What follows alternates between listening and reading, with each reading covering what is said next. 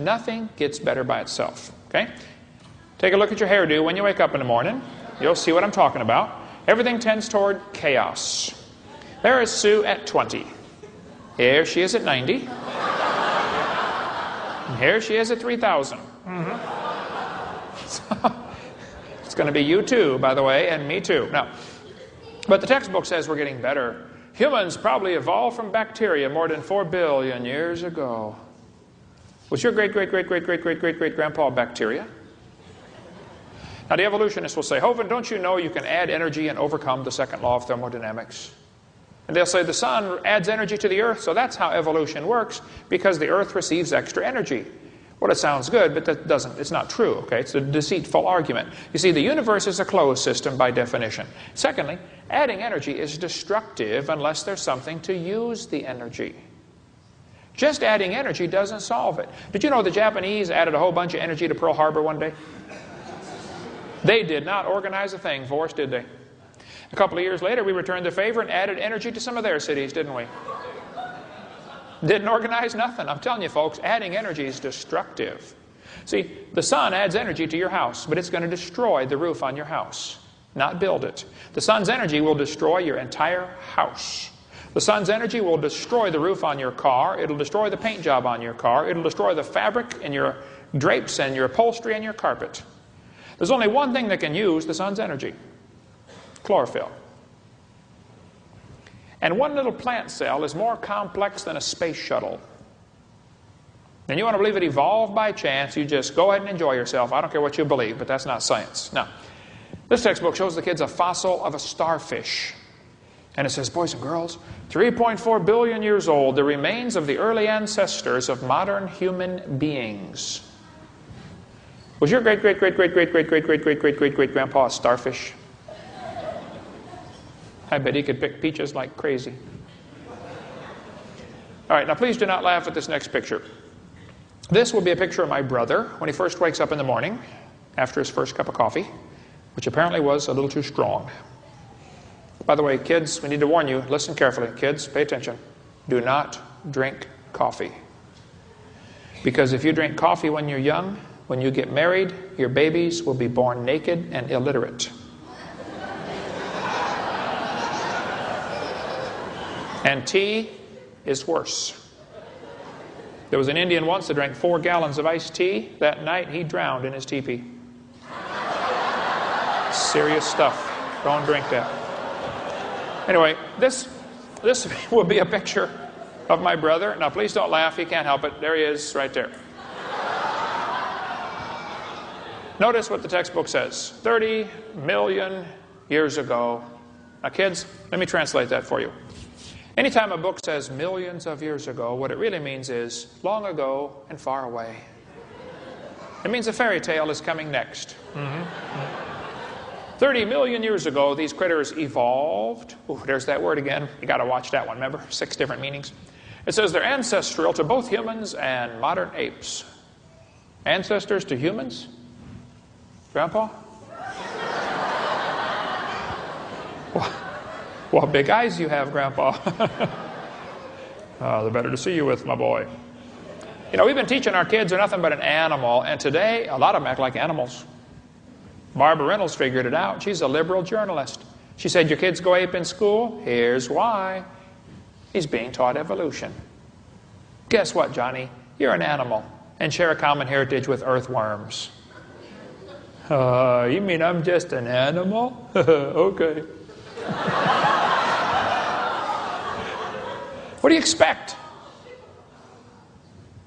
Have you noticed the rock and roll music these days is all full of death and destruction and blood?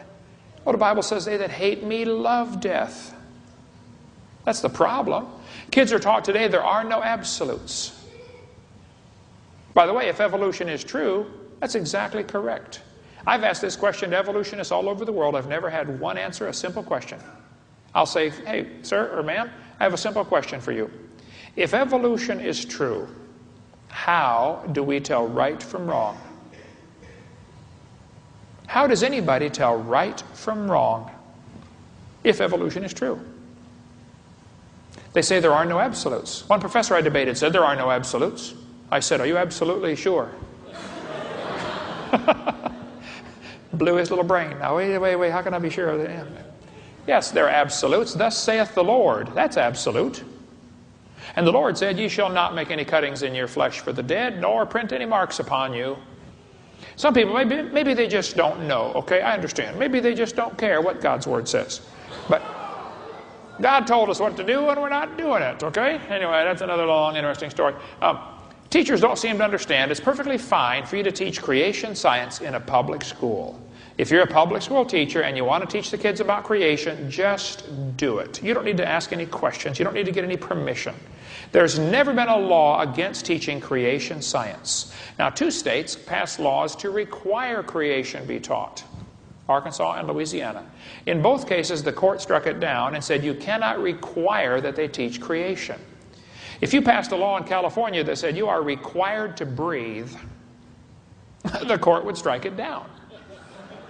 You can't require that they breathe. I mean, you probably should, okay? But they can't make you if you don't want to, all right? And so they can't require creation be taught. Even Stephen Gould said, no statute exists in any state to bar instruction in creation science. It could be taught before and it can be taught now. There's never been a law against teaching creation in the schools. Never. We cover much more on that in video 5.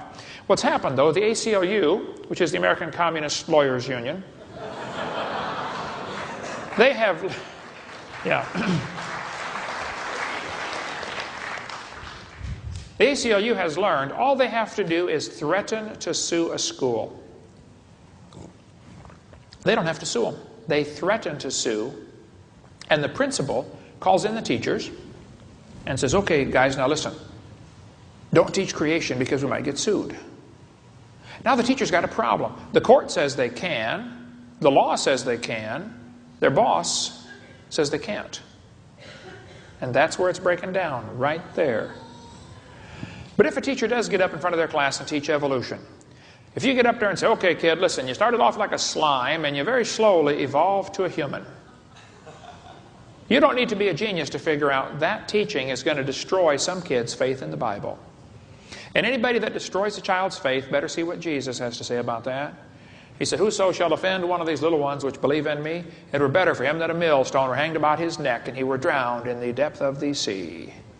Jesus said, James said, be not many masters, knowing we shall receive the greater condemnation. Back in the 1950s, here in America, there was very little evolution in the average textbook. 2,000 to 3,000 words in the whole textbook. They didn't talk about it much. Then in 1957, the Russians beat us in the space race by launching Sputnik. And Americans panicked. How many of you are old enough to remember the panic in America when the Russians were winning the space race? People were building bomb shelters. I mean, it was horrible, right? And somebody said, well, the Russians are ahead in science. That's why, because they teach evolution. That's why they're beating us in the space race. Excuse me. What does evolution have to do with putting up a satellite? Then in 1959, it was the 100-year anniversary of Charlie Darwin's book coming out. And in 1959, Eisenhower asked Congress for $1 billion to teach evolution to the kids in school. He said, we need to get a whole new science curriculum pushing evolution. One organization, the National Science Foundation, got $10,500,000, developed a 9-part theme curriculum teaching evolution. They produced a series called BSCS, Biological Sciences Curriculum Study. And by 1963, I won't go off on that. The average textbook in America had 33,000 words about evolution.